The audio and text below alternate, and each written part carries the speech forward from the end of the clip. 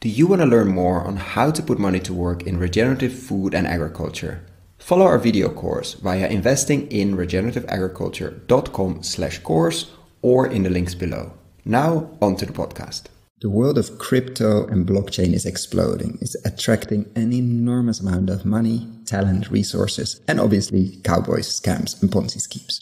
So what should we know in the regeneration world, in the finance world, about this fascinating, scary, and very confusing world? Join me today in an episode where we scratch the surface, but hopefully give you some framework, some questions to ask, some metrics to dig into to make sense of this, as I said, very exciting, but also very confusing world. Enjoy. Welcome to another episode of Investing in Regenerative Agriculture, investing as if the planet mattered. A podcast show where I talk to the pioneers in the regenerative food and agriculture space to learn more on how to put our money to work to regenerate soil, people, local communities, and ecosystems while making an appropriate and fair return. Why my focus on soil and regeneration? Because so many of the pressing issues we face today have their roots in how we treat our land, grow our food, and what we eat. And it's time that we, as investors, big and small, and consumers, start paying much more attention to the dirt/soil underneath our feet. In March last year, we launched our membership community to make it easy for fans to support our work, and so many of you have joined as a member. We've launched different types of benefits, exclusive content, Q&A webinars with former guests, Ask Me Anything sessions, plus so much more to come in the future.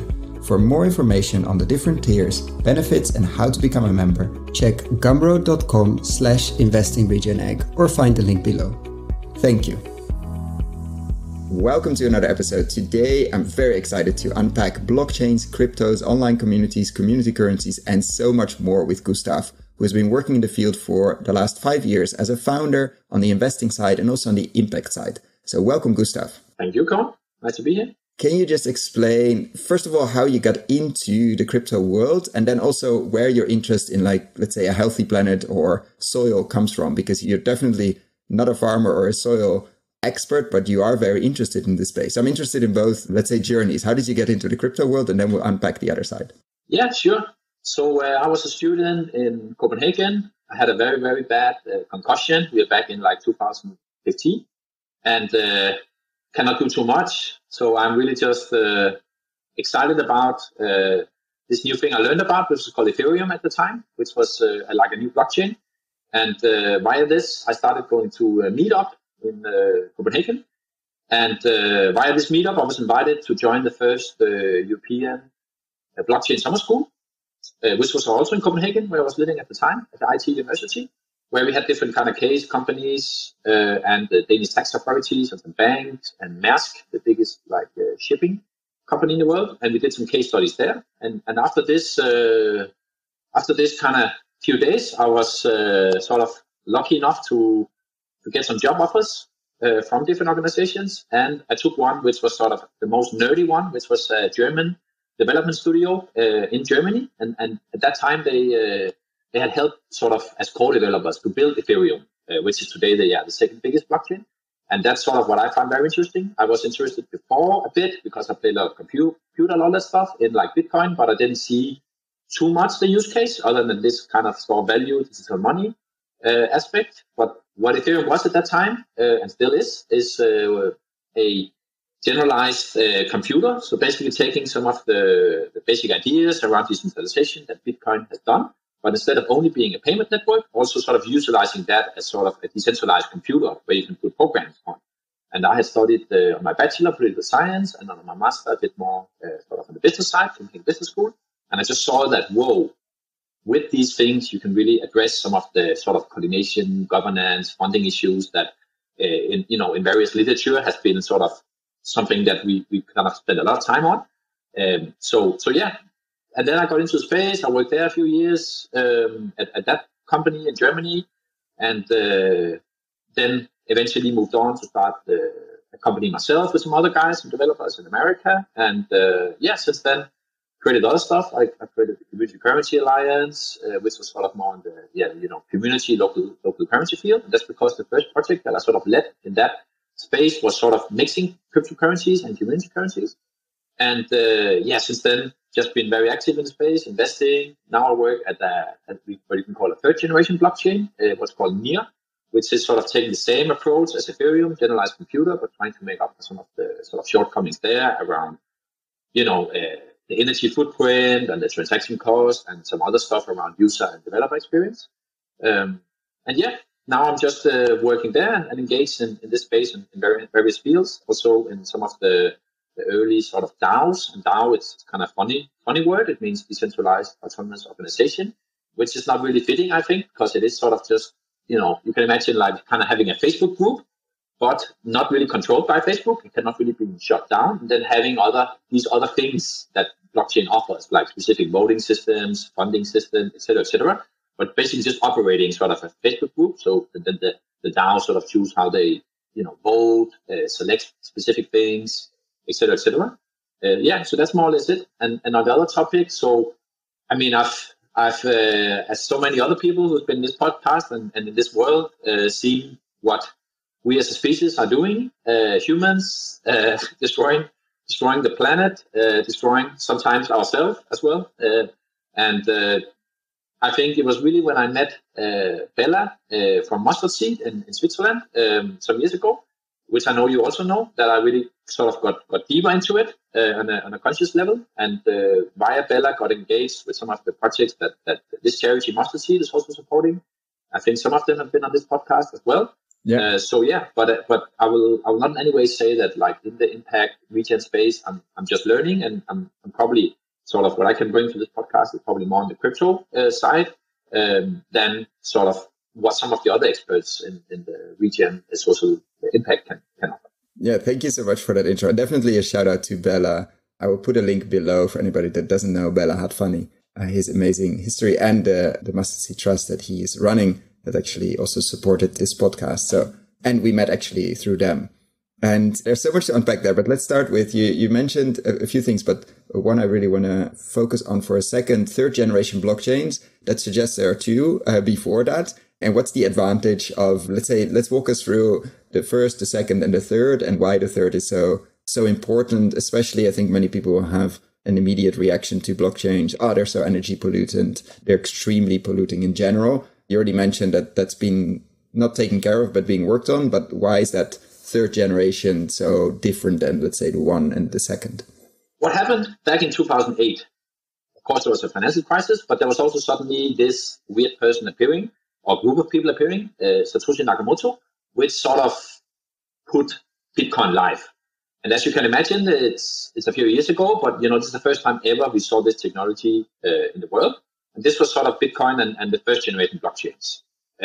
I think you can think about that. That's at least how I view it. Some people disagree that, when I talk with Bella, for example, around the first computers he worked in, which was like the size of a farm, or if not a big house, that's how I view Bitcoin. This was the first time the technology came out, the first instance. And this was in itself like a breakthrough technology, which have created this new paradigm we're in. Which we can call the Web3, where blockchain is sort of one of those ledger technologies combined with other sort of technologies. But that also means that, I'm sitting at a MacBook right now, right? There's a big difference between sort of the first computers you see at a museum, and then a MacBook, or let's say an iPhone with an app store in, et cetera, et cetera. So that use case of Bitcoin is really to solve what's called the double spending problem, meaning that before on digital currencies, that had been sort of before Bitcoin, you would maybe have these digital currency systems, but there were always some kind of trust level involved. Basically, what we want to have with this type of payment system is we want to have, a guarantee that I'm not sending the same money that I'm sending to you to, your friend as well, because then that undermines the whole money system. So that's sort of what. Yeah, and instead of having a sort of a central database that keeps track of that, aka a central bank, this was fixed with a distributed ledger and all kinds of level of trust without having one person or one organization to trust. Like this was distributed trust, but in a currency. Exactly, yeah. You can think about it as computers around the world. They're all running some client software. And what that basically does is that they have the same view on some accounting ledger. It's not much more complicated than that, to be honest. And that's sort of that use case that now we know, verified by all these computers and network, that there's not one line, etc. It also where mining comes into the the picture, and all this sort of this energy war they're running against each other. So that's basically that. With Ethereum, as I briefly mentioned, and there was of course, other in between, but to me that's the milestone for the second generation blockchains, and that's the field I've worked in also a couple of years.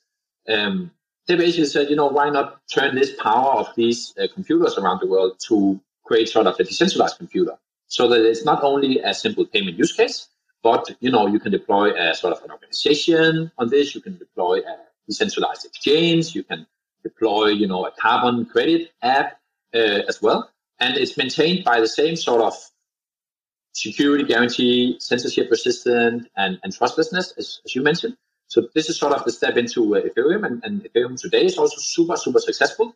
What has then happened to Ethereum is that it sort of got too popular in a way, so that you have a lot of cost if you are sort of doing on-chain transactions. Sometimes you need to spend several $100s to do a specific type of interactions on Ethereum, and this is just not sustainable, of course. There are still only kind of limited million number of users today of Ethereum. So for this really to scale large scale, that's maybe not, that is not great enough.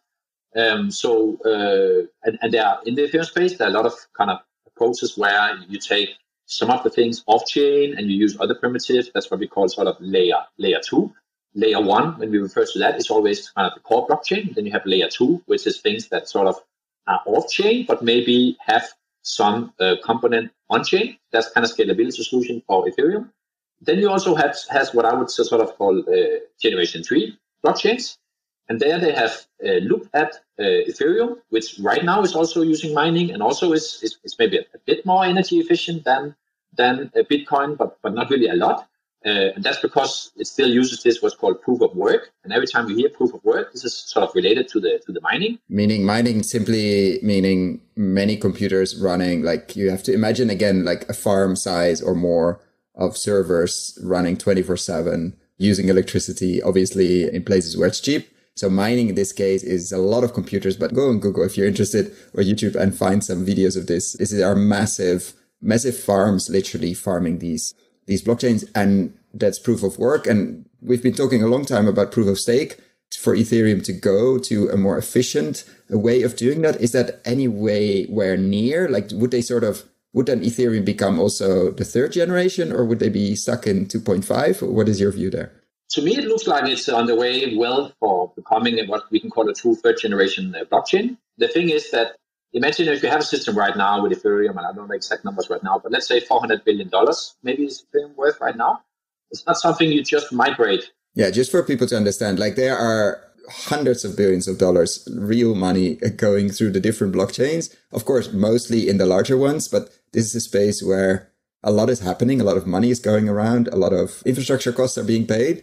A lot of people are putting serious money into these farms as well. And there's a lot of space for, let's say, for experimentation. There's a lot of money around looking to build new things, to develop things, to, of course, risk-wise, it's enormous because we're in the super, super, super early stage. But definitely from an evolution point of view or experimentation point of view, we're in a very interesting phase of the whole evolution. And if you're saying Ethereum, like 400 billion, for people, that's a 4 with 11 zeros, just to understand. Yeah, and I would say, yes, they are full on the way. And I believe they are sort of 3 steps defined. So what Ethereum basically is doing is that they are sort of creating a parallel chain, which is called the beacon chain. And they are slowly transitioning everything on Ethereum to that thing. And that thing is running on proof of stake. But it's sort of a step to go there. So there is no mistake made on the way, because there are a lot of, hackers or people trying to exploit whatever they can find to, extract this money. So that's why it's probably a bit harder process for Ethereum to migrate, because they have a live system. Whereas what other third generation blockchain have done is sort of started this network from the beginning. From zero. Yeah, exactly. And they looked at Ethereum. They maybe wanted build an app on Ethereum. They found out it's not really possible. It's too expensive, or it's too slow, etc., etc. Maybe there are other usability things as well from the developer side or the user side that we can maybe do better. And then they have sort of, did that from scratch on. So most of those are running different versions then of proof of stake protocols. When we say proof of stake in opposed to mining, where mining is this, as you say, like kind of computing game where whatever computer can first like solve a very complicated mathematical problem. They get a reward, and that's sort of how the protocol is structured. That's how someone is in the sort of Bitcoin network competing to serve you by processing your transaction. And whoever can do this fastest will get it. And whoever can do it fastest is typically the people with the best hardware. And that's why it started with like something you could do on a very bad laptop. And now, as you say, this competition has gone sort of so far that it's now these big data centers. And I mean, I don't know those exact numbers. If we talk about energy consumptions of countries or whatever, it's always debated, but it's definitely a lot of energy that's spent there, which is kind of ridiculous in my opinion. So proof of stake then means that, and there are different variations here, but you could kind of say, okay, Koen, so you would like to stake here. So maybe you put X amount of tokens, let's say on NIR, for example, where I work, you put X amount of NIR. If you are behaving well and just running like a normal kind of cloud server, so not all this extra inefficient stuff, then you're going to get a reward. However, if we catch you trying to, do some malicious transaction or try to game the network, then you're going to lose your stake. This is basically the kind of the logic behind this consensus algorithm. So it's only holding my tokens and not, I don't have to create them, or I don't have to mine them with a lot of energy to prove that I have them. No, I put them in a sort of holding, or I put them in an escrow, and then I have to behave well. And if I do that, I'm fine. And if I don't, I lose my stake.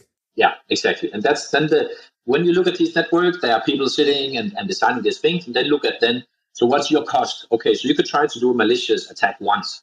Cool, you lose all your money. You can try again, you lose all your money again. At some point, it's maybe not going to be worth it for you to try to game the system.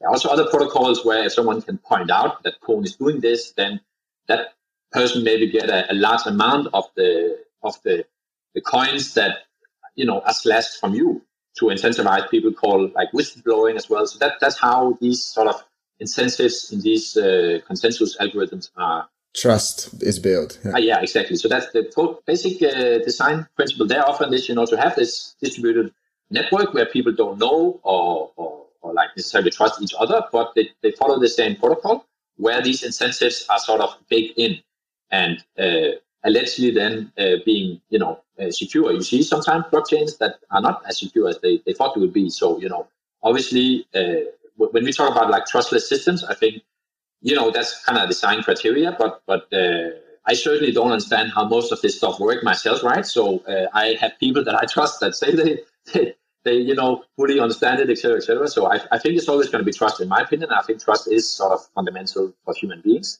So I'm not in that kind of school where I think like, it's no trust at all. But the system itself should be minimalized as much as possible. And as the software is open source, you could say sort of, well, maybe not everyone in the world can have the ability to go and look at the code and understand it themselves, but knowing that everyone in the world have the option to do that and everything sort of on the table is very different than, say, Koen, I would like now to have a balance in the interbank market and see the balance of all banks. This is just not public information. So bringing a lot of this stuff to the public domain and using open source software that everyone can verify, I think that also helps a lot sort of on the trust side to catch errors or to like see, okay, we don't just have to take your word for it. We actually have ways to try to verify ourselves. Yeah, you have skin in the game. And so this sounds extremely interesting, but also relatively, I would say, quote unquote, far away from the physical world. But I know there are a lot of points where it touches the physical world, or where you see in the near future it will touch. So let's go over a few of those where, let's say, you get excited, where it could touch the ways of how to create, let's say, a healthy planet. And what you think that the audience, in this case, it might be experts on this or not at all, should really know about what is coming or what is already there. What are some, you mentioned DAOs at the beginning. Let's unpack those maybe a bit, or some other funding models. Like, how does it touch the world of farms, soil, trees, etc., and what we should know about this? Yeah, so we have these type of different like primitives or tools that is increasingly become much more available for everyone in the world. One there is DAO, and when we say DAO, this is just this type of organization. I'm, for example, part of VC investment fund, and we operate as a DAO. And this means that we have pooled our money together into a smart contract. A smart contract is then a small program we have put, in this case, on the Ethereum blockchain.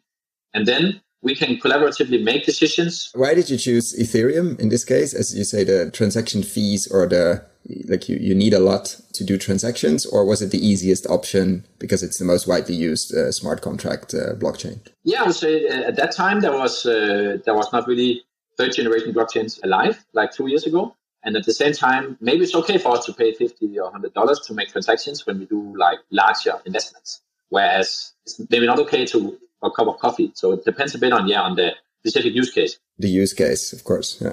And so this is an investment fund. So you pooled money, like many people might know in, let's say, the Silicon Valley way or others. You pooled money from a lot of people. In this case, not necessarily accredited investors. They could be anywhere in the world. They pooled their virtual currencies, obviously, in one smart contract. And then what happened? Like, you don't have a fund manager, right? Like one person that sits on, Mountain View or whatever in Silicon Valley deciding what to do with this. How is this different? In our case, we don't have it. Other investment DAOs might have it. That depends everything, on the legal setup they have chosen, etc. We are sort of more an investment club, as you may. So what we do is that we issue sort of new shares every quarter. And based on this, we are using different systems to sort of internally assess who have added value this quarter. And those people then get more shares, and the people who didn't do anything, they get diluted, basically. We see every time what's in the treasury. There is no person who is the accounting person who we have to trust that takes well care of our finances, etc. Everyone can see that. Then on each investment, we are voting on chain with the number of shares we have in the thing. We then have the same amount of vote in the investment. If then there are investment decisions that we find it's very bad and I'm not really interested in taking part of this anymore, we can at any time rage quit, which means that we can then sort of at the same time get out what we actually are entitled to in the investment fund and say, okay, this decision is too bad, I want to get out now. That's something typically that maybe you don't have the insight or ability to do in traditional investment funds. So the liquidity is instant if you want, and you're very involved, let's say, in the day-to-day running of the fund. Like, you find investments, you do DD, you do a lot of these things, and all of that is visible. And for all of that, you get, let's say, activity points. So you're very active, and that means that you get more shares over time of the fund, of the investment club, and people that are no longer active or not active basically slowly get diluted. And so it's a constantly evolving almost organism.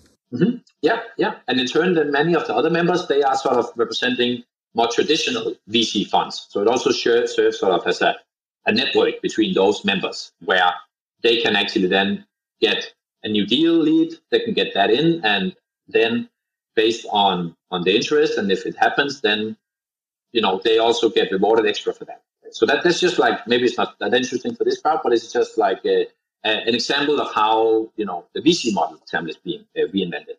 And there are funding-wise many types of these new tools. Another DAO I'm in is taking, you might say, the complete opposite approach.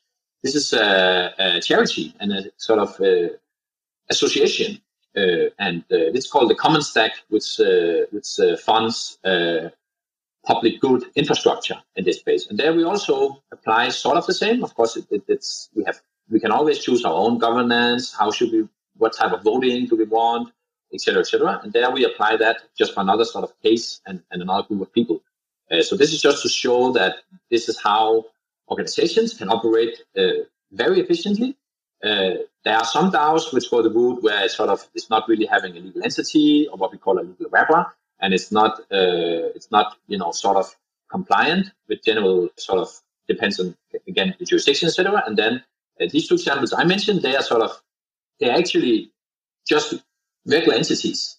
They just use these tools. So they're fully legal. They use these tools. Just for anybody that's saying, yeah, but what about it? They are fully legal entities, and they use the virtual tools, let's say, to operate and to make, in this case, investment decisions or charity decisions. I think it's fascinating as well. You bring in charities and you operate a much more efficient. I mean, we all know the issues with the charity industry and the way of decision making there from an office far away. We know what's good for you in a small village somewhere. I mean, the typical model. And in this case, it's fully decentralized and it's fully accessible and open as well. Like, anybody in there can see exactly what's been happening with every single euro currency or whatever is being used, which is in itself, the transparency is already revolutionary for many ways. Yeah, and you see, of course, charities are embracing Facebook, etc., like rapidly, right? And that has already like, imagine how many like local groups, grassroots groups, or etc., like local farming groups have set up Facebook groups. Well, this is sort of just like a Facebook group, and the regulators typically don't care if you use Facebook or not, right, for your communication identity. What they do care about is like depending where you are. For example, in Switzerland, where I live, well, the tax authorities wants to see like an invoice per transaction outgoing. If it's like above a certain amount, probably KYC, so you know who you're dealing with. And then we need evaluation to Swiss francs so we can assess the tax impact as well. And if it's like within Switzerland, VAT. So as long as you kind of give them that, you can utilize these power tools, which suddenly, and of course that depends from charity to charity, organization to organization, but from sort of my small experience in that world, not that many enable, their members to real-time vote, and this gets executed like every week if you want to, actually support this project or not, and have these other incentives that sort of makes this organization larger than just like top management, et cetera, et cetera. So yeah, I think that's where this offers a very interesting tool, and I think most organizations in the world within some years are going to be operating like this more or less, because it is just very, very efficient and can scale like a lot soon, and especially when you and that's what I'm sort of most engaged in these where it's actually operating from a legal entity, so you don't sort of get into any hiccups afterwards. Yeah, because we've seen examples obviously there where, you need to, as you said, if you want to operate in that way, you need to have somewhere a connection to a physical country. You need to have a good grip on taxes. You need to have a good grip on invoices. You need to have a good grip on know your customer. And of course, because you are dealing with financial assets, which depending on where you are heavily regulated or less heavily regulated. But there are definitely ways, I think that's the lesson here, to do it fully transparent and fully legal at the same time, which I think 5 years ago were impossible because many governments weren't up to speed with many things. And I'm not saying everywhere it is the case, but you can find places where if you want to, you can do this fully in the, let's say, the daylight. Yeah, fully. And then what I think it can offer is like different funding aspects and different coordination aspects. It's not just like a board meeting one time a year or a newsletter that is sent out to the members of like a charity, for example, or a cooperative, etc. No, you can actually let people have a say in like decision as they want. You can have specific like sub work groups, etc., etc. Of course, it's not like, we have not learned something in terms of organizations throughout like human history, right? There are often reasons why organizations are structured as they are. That's often a mistake in this space, I think, that we try to reinvent everything and many things in like social constructions. At the same time, yeah. Yeah, exactly. But still, I think it's very appealing to, enable your members or in a cooperative, for example, to be very active and to have full insights in the reports, because it also means that now people bring new insights when they actually can see in real time what the treasury is or how much it's costing, et cetera, et cetera, et cetera. So that's what I'm seeing sometimes is that then that gives sort of enormous involvement because it motivates people a lot as well. Right? And you can also put incentives so that if they then are adding extra value and the other members assess that, you choose what type of incentive or tool do I want to use to do that. The same with voting, like what type of voting do you want? Is it one vote per person? Is it like more something like we delegate? Is this more like kind of liquid democracy? Are we more sort of conviction voting where I sort of believe so much in something that I sort of stake on it myself? So we have all these different versions, and obviously for all types of organizations, there might be, different combinations of such that make sense for that organization. Yeah, I remember, this is quite a few years ago, I'll put a link in the show notes as well, but a Brazilian company called Semco that went fully transparent. So everybody in their organization, this is a large company building factories, mostly like cookie factories and things like that, and then distributed into many other things very organically because they took that approach of behaving like an organism. And this was without the blockchain. I'm pretty sure it would have been built on the blockchain if Ricardo started it now. But it was fully transparent. Like everybody down to the cleaning woman or man could look into the books, but was actually trained to actually read them as well, because otherwise it's very easy to say, oh, the books are here, go and have a look. But if you're not trained in accountancy, you have no clue what to look for. And that unleashed an enormous amount of creativity. Most people were in their different teams also responsible for their own salaries and were fully transparent on that as well, which unleashed an enormous amount of transparency and innovation there as well. Many people left the company, sort of founded another piece, but then within the same group, many people, whenever there was another crisis in Brazil, managed to find enormous savings everywhere because they knew exactly what everybody else was working on and what they were working on and where their money went to.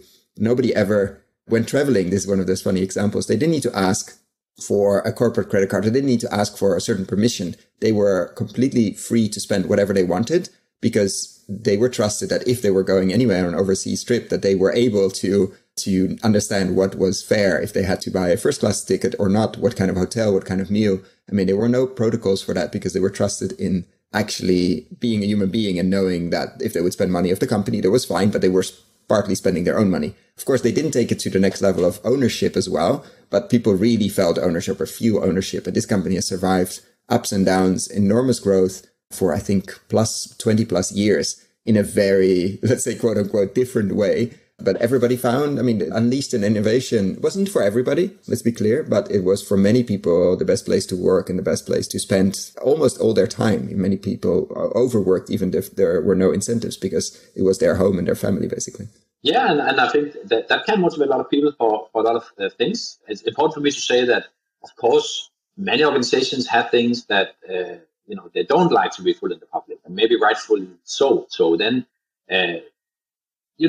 for this stuff to really go like mainstream, of course, some organizations will not put everything on the table.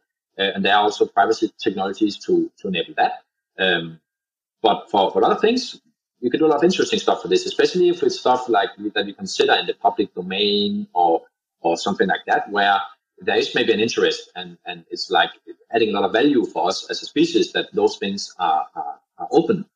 Again, I can just talk about the interbank market, right? We have very little insight into when there are systemic risk and crashes that would actually impact, all of us. If there's another 2008 crisis again, imagine how much that's going to impact how much money is going into impact investment, right? A lot. So there are things there where we actually maybe have a right to have public insight into what's going on there, because that's going to avoid a lot of stuff. But the other side, of course, are things that, depending on the company type, organization type, that you don't really want to be out in the public for business purposes or for like privacy, data purposes. So I'm not saying like everything should be in open, transparent as well, but having some of these things out there transparent can really add a lot for the earth as a whole, or for, as you talk about, employees and being more involved and engaged and driving innovation and results from that. And so I have so many questions, but we're not going to get to all of them. We're only going to scratch the surface, which is fine. We'll repeat this at some point. But I know you have some interesting thoughts, like what this could mean for the podcast or our audience. Like I always ask that question of what would you do with a 1 billion investment fund tomorrow morning or now? But this is instant, so we have to say now. How would you, not necessarily how would you put that to work, but how would you structure that? What is the mental framework you would apply to this for people just to see the possibilities of what is already possible now or very, very near future, like where everything goes at a breathtaking speed at the moment. So what would you do if you would be an investor with $1 billion or whatever currency you want, but let's say a lot of money to put into making this planet a livable planet again? Yeah, so I try to be very honest to you, Koen, that I'm not really an expert in regenerative agriculture, etc. So that's sort of my starting point. Me neither, but yeah. I have followed the podcast. I know a few projects, etc., etc. But that would be my starting point to say, Gus, actually, you don't know so much about this stuff here. But I do trust that, let's say, if we would look at and we could maybe see, okay, this person and verify that this person, because you have also like podcast platforms that are on blockchain now, and where you can see that, it's the same wallet address showing that it's the same kind of person that have listened to similar podcasts 20 times. Then I would say, okay, so everyone who listens to a podcast, at least like 20 podcasts of yours, plus perhaps all the guests that are sort of experts, they would be my signal for sort of the collaborative funding process. Okay, so you would look at like a group of, we can verify that they, let's say, know more than the average or more than you. But we can have an estimated guess. Like we're not sure obviously if they're good investors, but at least it's a signal that they know quite a bit about the space because we've interviewed them or they might be the same person, but they listened to quite a few episodes all the way through, not just the first 5 minutes. Yeah, and then what sort of is working very well in the Ethereum ecosystem is a platform called Gitcoin, and that's using what's called quadratic funding. So that basically means that I have sometimes donated money, I've sometimes received a bit of money, where I would say, all right, with this money, I would say maybe, okay, let's do this the next 10 years, every quarter. I am going to allocate the according percentage of that money as matching funding. And this is using this principle of quadratic funding. Quadratic funding. I'm going to put it in the notes. People, don't worry. There will be a lot of notes after this interview. So we'll say, okay, we're going to do something every quarter for the next 10 years because we feel the next 10 years are going to be crucial. And you're going to match things. Yeah, because, this is kind of, which is sometimes okay as well. But I would sort of, sometimes there's this problem that, I would just tell you, Koen, you should donate to this project. But I'm not really donating myself. So why do I think you should donate to it if I'm not up for doing it myself? And this is sort of this basic idea of skin in the game. So then this matching would sort of look like, and that depends on the matching algorithm, which is something that, Bitcoin have done this for a long time. And it's like the last 4 years and it's evolving all the time too. But basically you would say something along the lines as, okay, so if there is this farm in Berlin, right, nearby Berlin that is doing regenerative agriculture, they put up a grant where they describe in a public page what are they seeking, what kind of funding are they seeking, and what are kind of their projects and deliverables. They're kind of free to do that. In other implementations, it's more like standardized, so it's easier maybe to look at. So that looks a bit like a normal crowdfunding sort of site, right? But then you can then tell, well, if someone, and then that depends on the matching algorithm, if let's say 100 unique people that we can sort of verify are unique and maybe also rank them depending on sort of the expert level, if they put their own money into this project, that probably gives some signal that this is better than, the scam project Gus just put up, and he doesn't know anything about regen funding, right? So if for each of these people, in this case, if they put in $10 each, then I will match it with $50 each of those people who put in their own money, and we can verify that they are sort of, individuals and they are knowledgeable about this space based on some criteria. We cannot never fully, that's always like a thing, we can never fully make that perfect. That's like another big problem in IT, how to fully show that you're fully unique, etc., etc. But it works fairly well. And then based on that, I'm actually not making that decision. I'm just trying to let my funding being allocated based on that signal of sort of people who know more about it than me and who put their own money as well. That's sort of just to avoid any sort of obvious spam issues, etc., etc. So I think that's basically how I would go about it. I think, and I would within the field I would fund, I would then try to grade and adjust this matching algorithm, etc., based on the specific topic and what makes sense there. And obviously, I mean, you mentioned the grant, but this could be an investment as well. And I think the key point here is you're very clearly saying, and I think that many people should say that more often, like, I'm not an expert, but let's find a way to tap into sort of the general knowledge or the distributed knowledge that is in the space. And there are many ways to do that. And one of them you mentioned is to see like public experts or that have clearly shown that they are learning a lot about it because they are listening to certain things or they're reading, etc., etc. You can verify that in different ways. And that's not enough, because it's nice if they point to this farm in Berlin or close to Berlin saying, oh, that's very interesting. But if they don't put any money on the line, yeah, there's no skin in the game. So there are many different ways to do this, but in this case, if they put in X, then you can match it with Y. And if enough of them do it, it actually probably has a strong signal that it's not spam. Like, you avoid a lot of the downfalls of a lot of crowdfunding campaigns that don't go anywhere because it's completely invisible, like who's behind it, who's actually putting money in, who's an expert that knows slightly more about this, etc., etc. And this is very scalable. I mean, you can repeat that every quarter until, let's say, the money runs out or money starts coming back to do that. And this is how many projects at the moment in the blockchain world work, right? Yeah, I mean, this niche is particularly suitable for projects which don't have, like, when we talk about the grant domain, of course we can talk about investment too, but the grant domain, projects that don't have like any clear monetization or ideas for making their own token. Because of course the other aspect there is which I would probably also allocate a part of, if we say $1 billion for, would be projects which I see can be enablers of many other projects. Let's look at I know you had the Regen network example in here, right? Christian, yeah. They are sort of launching their own token to launch their own network. And right now it looks like they're quite successful on doing that. And they are doing that with specific purpose. They're on Cosmo, right? They're on a specific blockchain. Yeah. Yeah. So they're using what's called Tendermint, which is like a framework to set up blockchains. And then that's sort of developed by the guys that also are running what's called Cosmos. And Cosmos is a way to connect different blockchains. So if you do what they're doing, it's sort of getting sort of a quite efficient blockchain that you can set up without having to develop everything yourself. Plus, then following this Cosmos protocol, you can then sort of be interoperable with other blockchains. And that's sort of what's happening in this space too. Is when, as you can imagine, first all these blockchains happens, people make other blockchains. Now some blockchains are better or are geared towards other things than others, and sometimes it makes sense that blockchain, which is in their example, sort of optimized for like ecosystem restoration and like attestation, et cetera, that's maybe connected with another blockchain that have another purpose. So that's what they're doing.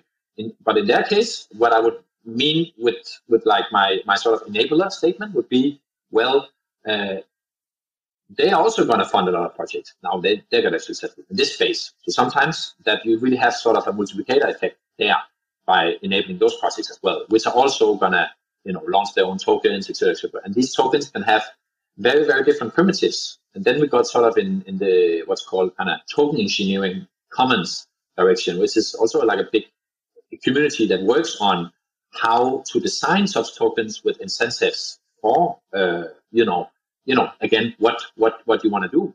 But that's in that case, you can sort of design specific issuance curves or exchange curves, or you can do such as every time this currency is exchanged, 10% of the fees are donated to, this restoration project, et cetera, et cetera.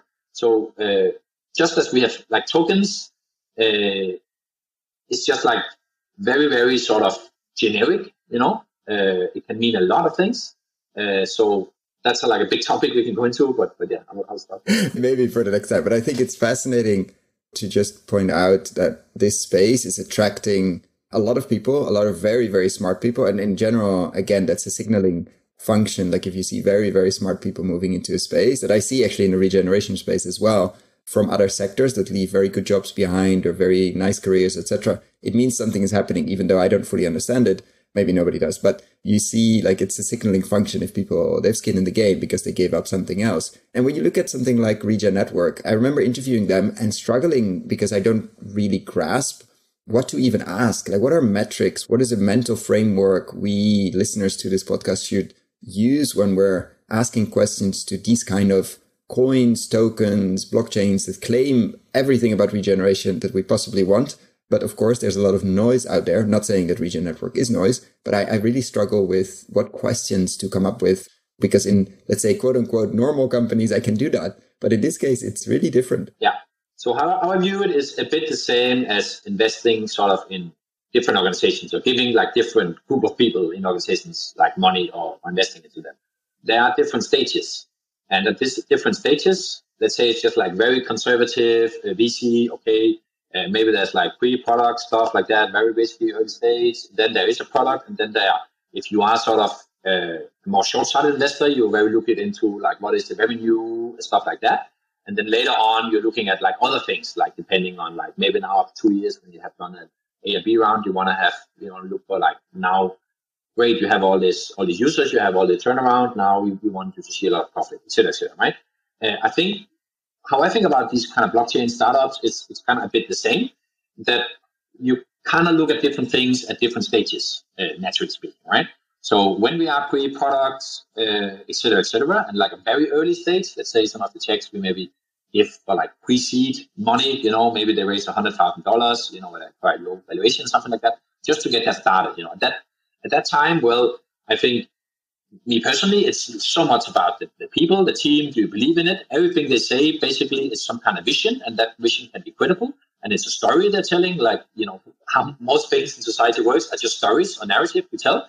But if they can somehow convince you that story and vision that they will do, and it kind of sound plan, and it makes sense, maybe from a technological point of view, maybe you start to give them money because you have that feeling based on those metrics. But that's sort of more when you are like that early, like kind of pre-seed, angel, I think it's fair to say there's a lot of gut feeling, intuition on that, and that's about chemistry with founders. And some people you just don't believe that what they are saying is possible, or that they're the right to might want to do it, and some people you just do. So at that stage, I think that's sort of both for traditional companies and startup in the blockchain space what you're looking for. Then at a later stage as an investor, well, if I would look, let's say, I'm just going to like a contrast now to the full other aspect and look at blockchains today. If I want to compare, let's say, Ethereum with like 10 layer, like 10 third generation blockchains, for example, right? And now I'm sort of going in at systems that are already live and they are in this kind of scenario. It's a contrast tool because it's typically not a typical startup that runs these blockchains because of this big network. But then just as you have sort of an annual report, you look at it for a company, you have also quantitative metrics you can look at for blockchains. So you can look at like how many users do you have, how many active daily users. That's the same as, if you wanted to invest in Snapchat some years ago before they had any revenue. That's how you look at these kind of software startups too. Then what you can look at is also like how much gas is actually paid in fees and of course the percentage growth in this and the user numbers. So gas fees is basically the cost that you were mentioning before, like to do something on the blockchain is called gas fees. And in Ethereum, that's been exploding. And of course, that's a risk. If you want to do a lot of small transactions, you're not going to pay a huge transaction fee or infrastructure fee. But if you are running something like Ethereum and you actually are accumulating like a lot of millions of dollars in transaction fees from like millions of users, that also shows a bit like revenue from a startup. That shows like, okay, you're on track on something, right? Because you are providing a service that people want to pay actually a lot for. So that's like a quantitative metric too. People are valuing it enough to pay the gas fees, yeah. And in this example, I'm talking about blockchain. So that you could talk about like traditional annual report metrics for companies. And then this is more kind of network metric, you could say. And then you would also look at, the number of startups, how much have they raised, what are they doing, how many users do they have, what's built on top of this? Because for blockchain, that's sort of just infrastructure. And it's only as good as, especially the ones which are more generalized computers, what's built on top of it, Is it the new Airbnb that is built on this blockchain and they have a billion users? Well, then it's probably worth something, right? If they are sort of built on this infrastructure. And maybe there's, also the next Amazon, maybe there's also the next, et cetera, et cetera. So that's definitely something that's interesting too. And then in these protocols that are, now I say protocols, but that's kind of like apps on top of these blockchains. If that's, for example, a decentralized exchange where you can swap your tokens and there is a specific volume on that, or there is so much, we have the measure called TVL, stands for total value locked. And this is when you lock up specific things, assets in a blockchain, maybe for specific purpose, like a return or something else. Then that also shows that people have locked so much up on an app on top of this blockchain. So that's sort of what you can look at if you are sort of more investing into or looking at the like larger blockchains. Then there are all the steps in between where you are early stage product, et cetera. And I would my understanding, it's just like going from very like trust, intuition, or like chemistry in the team based. And of course, if the team had sold a startup before, that's always like a super good thing. Or if they get it's the best friend from the startup you already invested into and it's very successful. So it's the same kind of thing with the normal business. And then you have these different steps on the way where typically as an investor in this space, well, if there is equity, you want equity, but if there's tokens, you want that kind of more. So you want both. If there's both equity and token, if it's a token launched from, a non-profit organization, it's fine, you just get tokens. But then it depends a bit on like the tokenomics. Does this token actually add something to this product? Or is it just like something that is like, squeezed in there to like make a lot of money very fast? If it makes the product worse, I would say it's kind of bad token. If it makes the product or sort of, whatever that startup is doing better and it's like a fundamental thing for making that thing work, then I think it's very interesting. And then if it can somehow accrue value or there's some element to it, then we are sort of in the what's called tokenomics aspect, and then that's very interesting too. But of course, it's just one element, like next to what every startup organization have in terms of like go to market, getting users, customers, partnerships, et cetera, et cetera. Yeah, so very similar in many aspects to what investors might be already used to. I want to be conscious of your time and ask a final question. What would you do if you no longer have the distributed fund that we talked about before, but what would you do with a magic wand? If you could change one thing, but it could be anything, doesn't have to be blockchain or regen ag or regeneration related, but you had the power to change one thing overnight, what would you do? One thing overnight? Well, I think what is needed and what Bella taught me is that this is mostly about what's in the head of all us people. We have actually paradise on earth. We have the flourishing path here on earth. So it's more like a thought revolution and working together and collaborating on solving those basic, problems and serving those basic needs we all have. And I'm talking about like humans here and making sure that with that realization, we are not destroying the planet, we're not destroying ourselves, animals, other life beings. So I think like having that awakening and thought revolution and empathy would be the single biggest thing. And I think that would actually solve a lot of problems. I want to thank you so much, Gustav, for giving us an insight into the fascinating world of blockchain and everything crypto. And probably not the last time. There's so much happening in that space and obviously in all the spaces that surround it. And I think we're going to see a lot of much more practical applications of these models over the next years. And we'll be coming back to explain them to us and to see how we should put these very, very powerful, let's not underestimate this at all, very powerful tools to work. Sure, yeah, thanks a lot. Very happy to be here, share my knowledge, happy to get in touch, answer further questions. And also want to thank you, Koen, for your great work on summoning leading experts in this field around the world and pollinating here, because I think that's really leading to a lot of great collaboration. And that's a huge impact that maybe can be hard to see just from day to day, but I think that's really leading to a lot of very interesting development. So thank you too for that. Thank you so much for those nice words and have a great day. Yeah, likewise. If you found the Investing in Regenerative Agriculture and Food podcast valuable, there are a few simple ways you can use to support it. Number 1, rate and review the podcast on your podcast app. That's the best way for other listeners to find the podcast, and it only takes a few seconds. Number 2, share this podcast on social media or email it to your friends and colleagues. Number 3, if this podcast has been of value to you and if you have the means, please join my membership community to help grow this platform and allow me to take it further. You can find all the details on gumroad.com/investingregenag or in the description below.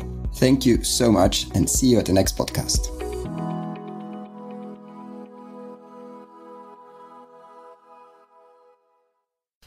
Dear friends of the podcast, I'm super excited to share with you the online video course Investing in Regenerative Agriculture and Food. How to put money to work in regenerating soils at scale and growing a lot of tasty food while doing it.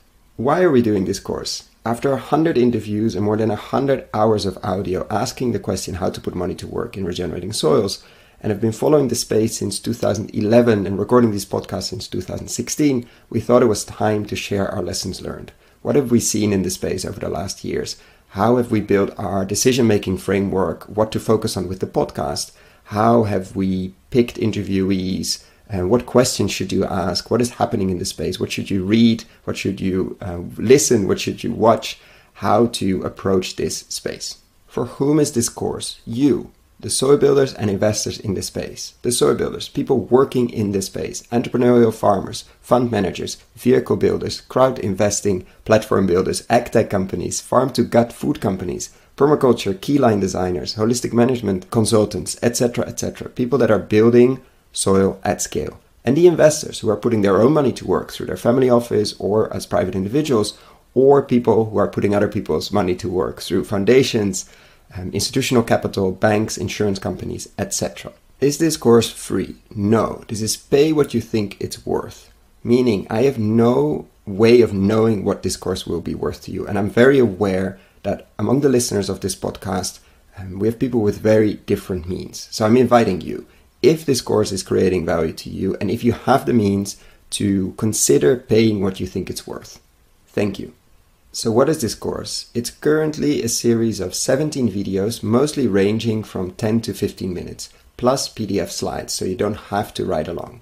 We're gonna look into why invest in regenerative agriculture and why extractive agriculture is so risky, how to invest, what kind of frameworks you could and I think should build, what to invest in, what kind of co-investors you could find, or what kind of investors you could find if you're a soil builder.